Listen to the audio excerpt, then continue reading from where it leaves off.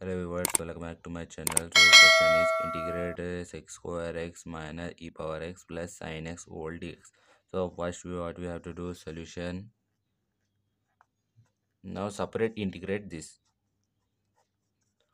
Integrate x square x minus integrate e power x plus integrate sin x. So here which formula we use?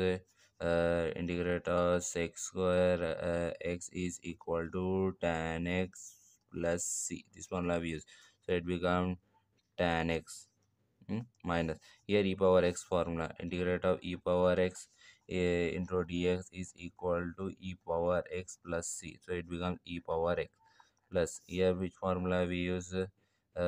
Sin x integrate sin x into there is equal to minus cos x, so it become minus cos x.